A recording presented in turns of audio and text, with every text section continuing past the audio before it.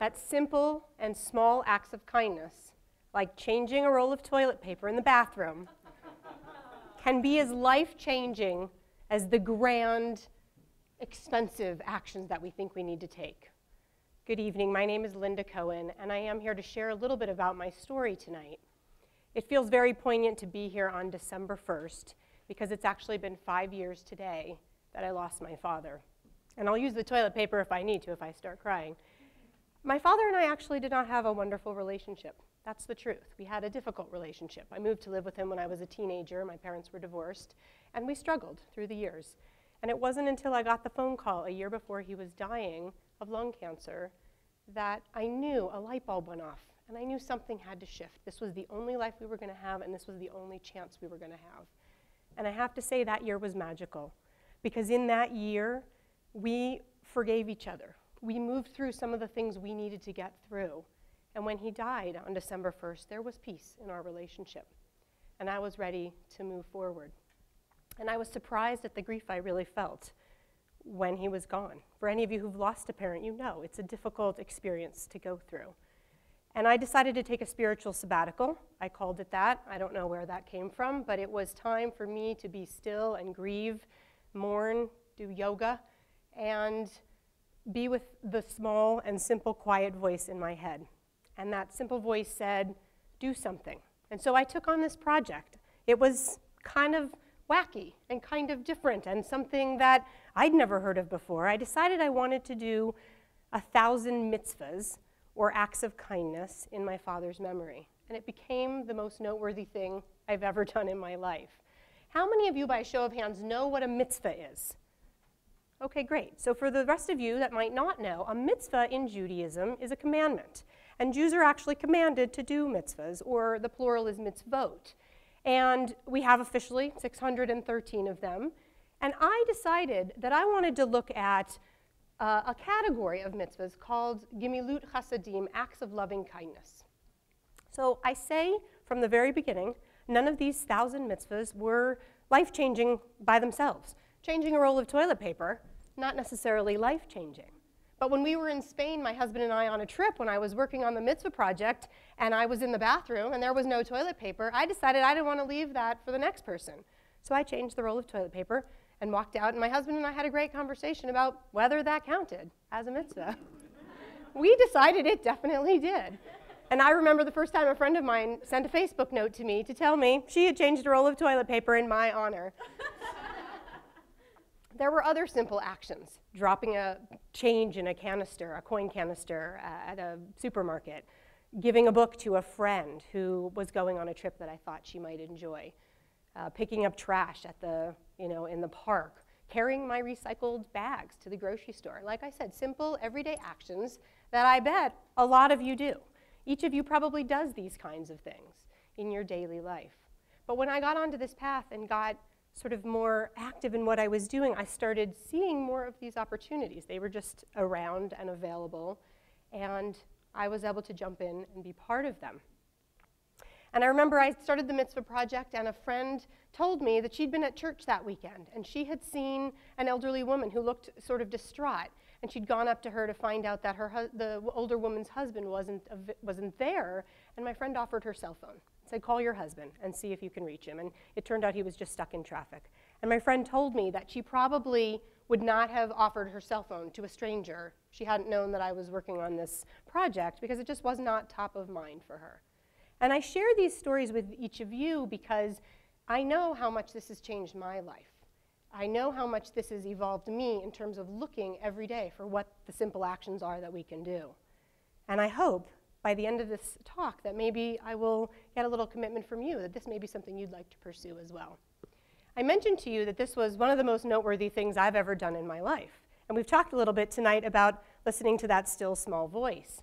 Well, about a year and a half into the project, a rabbi came up to me, my local rabbi. You know you're getting older when your rabbi is 10 years younger than you. So he said, I think that this project has really helped you. You've moved through this grief that you felt, and I wonder if you might want to consider writing a book.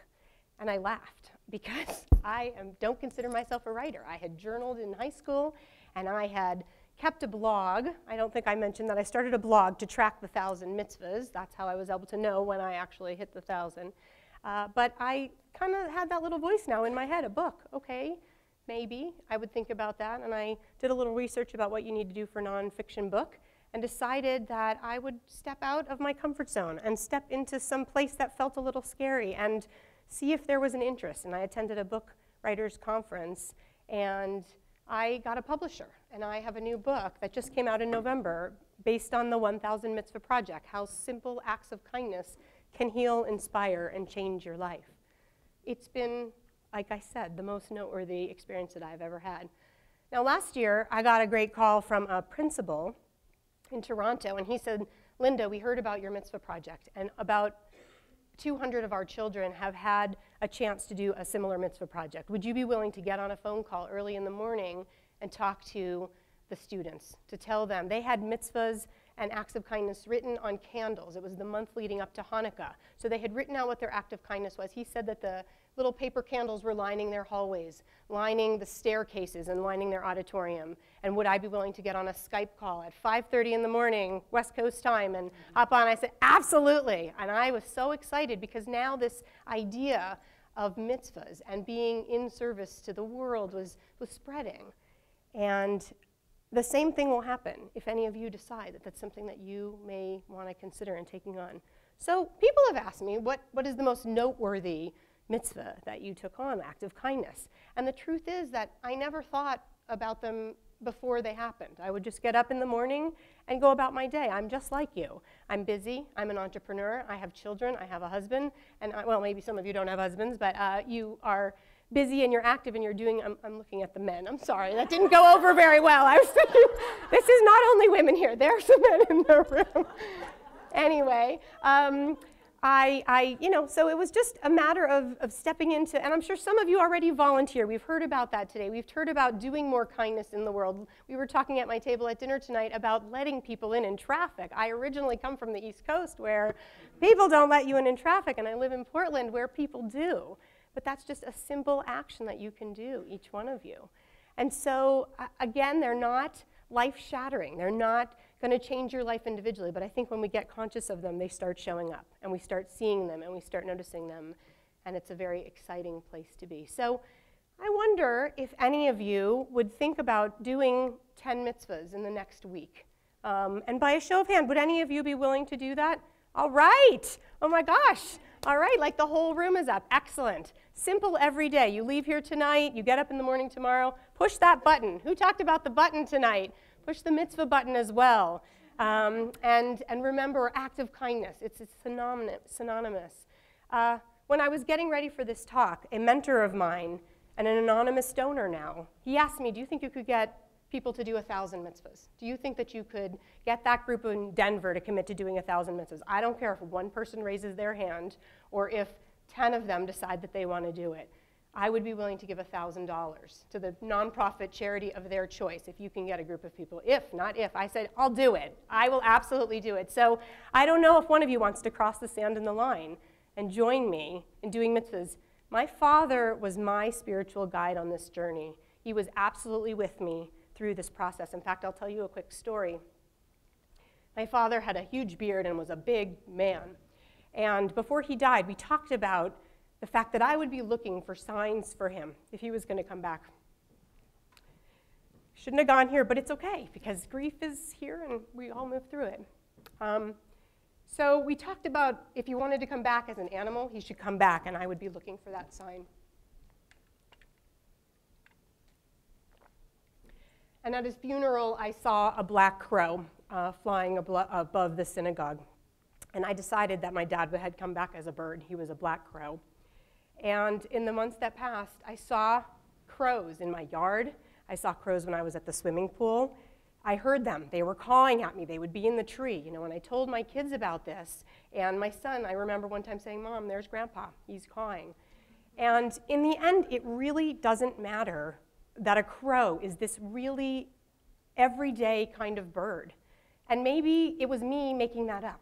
Maybe it was in my imagination that my father was coming back as a crow, because it helped me. It helped me through these years when I have been moving through the grief. And so I wonder if maybe that's, it was something I invented, but it didn't matter because it was part of the healing. So I wonder if any of you want to join me in this idea of individually doing mitzvahs, acts of kindness, to make our world better, and in some way maybe we can encourage corporations, organizations, other places, and other people to consider joining us in some way as we each give or we commit to giving. We can figure out how to monetize that and give back to nonprofits in the world. Is there anybody who wants to commit right now to 50 mitzvahs before the end of the year? December 31st is in 30 days. All right, I got it. Okay, good. Anyone who want to join in? All right, I got more in the, but yay. It's an auction here. 1,000? Anyone want to commit to me? It might take you 2 years, because I originally thought this project would take me 1 year. I thought I could do 3 acts of kindness in a day. When I got to 1 year, I'd only done 500. And it took me almost 2.5 years, and it didn't matter, because by that point, I loved it. I didn't want to stop doing it. I still love the giver's high that you get. 1,000 mitzvahs? Going, yes, yes, yes. Talk to me. I'm on the internet, 1000mitzvahs.org. You can come. We'll connect. I'd love to be there to help you, each of you. And I want to wish each and every one of you, as you walk out of here and you think about this opportunity to do acts of kindness, to do mitzvahs, not to walk past them, not to let them go by. Step in and do them, because I think when we collectively are engaged in them, they shift us. And I want to bless and wish each one of you thousands of mitzvahs in this new year.